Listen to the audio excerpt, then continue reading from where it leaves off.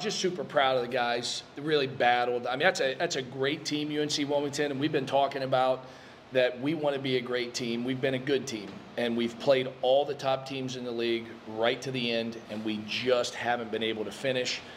Today, we were able to do that, and it was because guys made some tremendous plays. So really happy for the guys. They deserved it and really worked hard for it. Dennis Corbin, Newsday.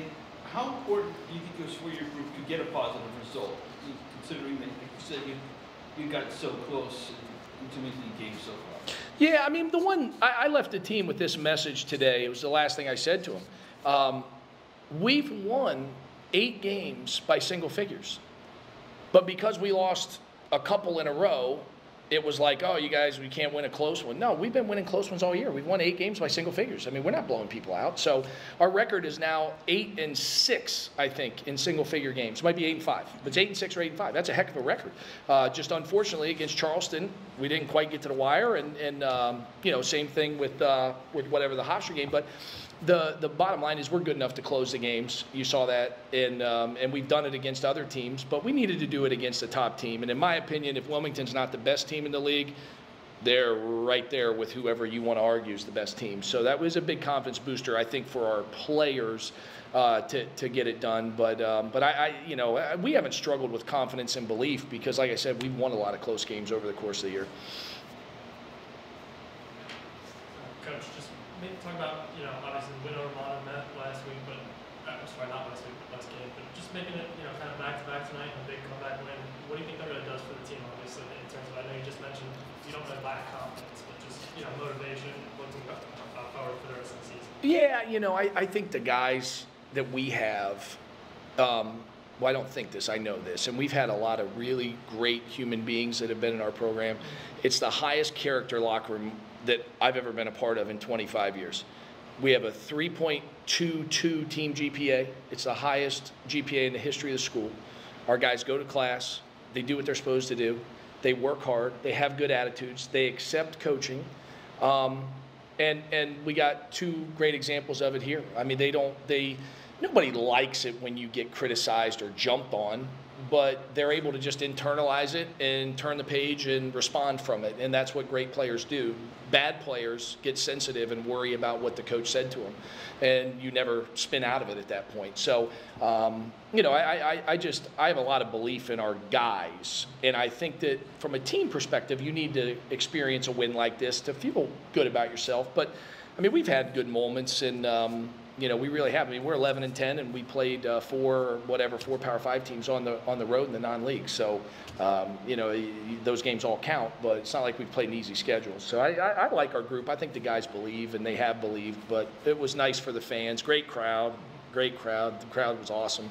Was a factor in the game, and appreciate that too. Yeah, maybe before we get to talking about the 2 guys who are sitting here next to you, I wanted to ask you a little about Keenan's performance tonight.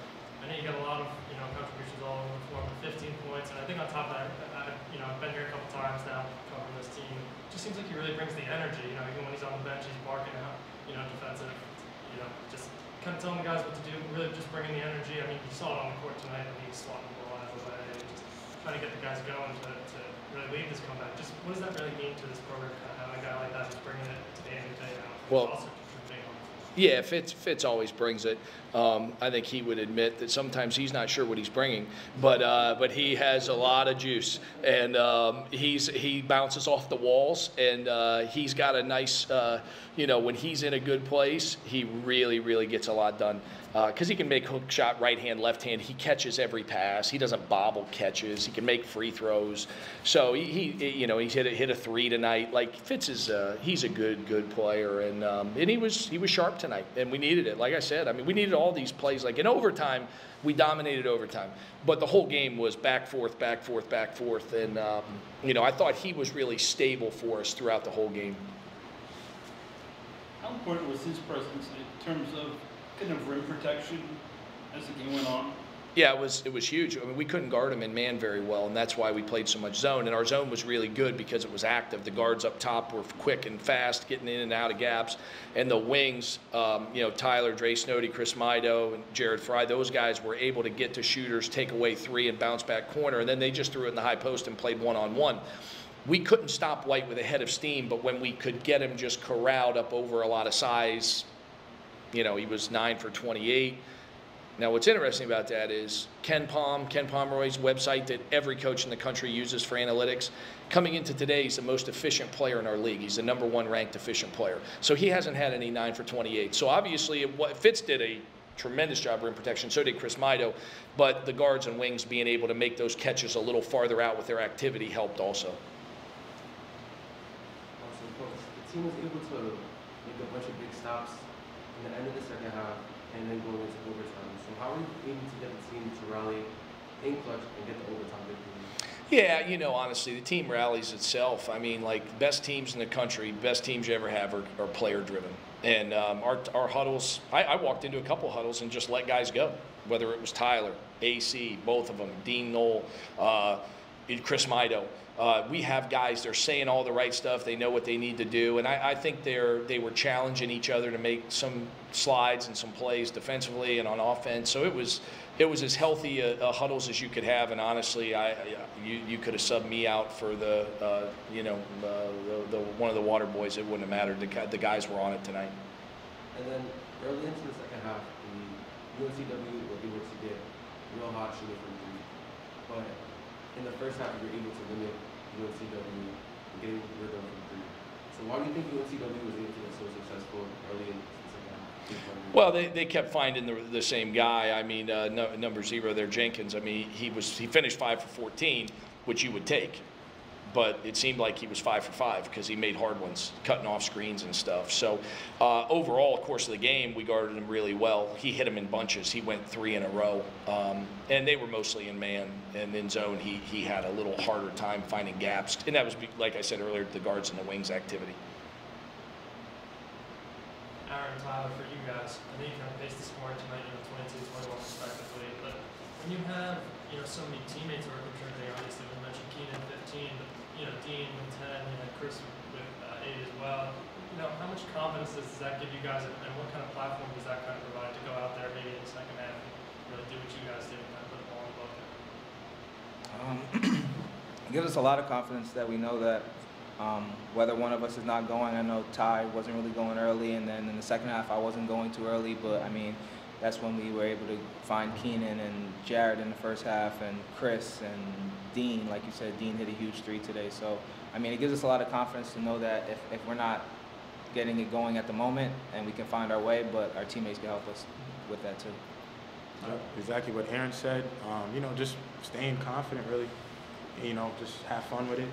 I feel like, certain games weren't won because Aaron and I probably weren't hitting at the same time, boost up. It was good to have a game like this, Aaron and I providing, and, it's all because of our teammates, the way they brought energy, and just knowing that, we're, keeping intact with the score with them, and we're not even going off yet.